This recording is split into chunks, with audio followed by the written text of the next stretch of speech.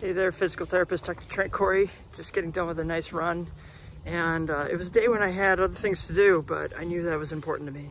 And I know it's important for my health. So that's why I did it. And that's one thing I want you to think about when you're getting out there, or if you're not getting out there. How much more time do you want to not spend on your health to later have to spend your time and energy and money on being sick?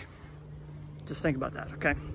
Because really, we want health and happiness for a long period of time, but we can't kill the golden goose by not exercising and doing the things that are proactive for our own health.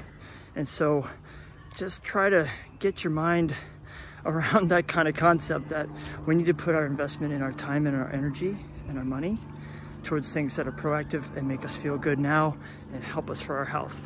I didn't want to get out of that run, but now I'm feeling so good that I did. So I hope that you can take this message to heart and get out on that run. Do those stretches that you know you need to do.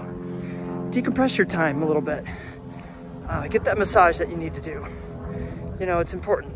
And I know that you want to be healthy for a long time, so you got to do this kind of stuff. And it's just part of the deal, right? Because you're going to be spending that money and that time on it later anyway, if you don't. So hope all of you are well. Do your best out there to spread the good word of how running can help you.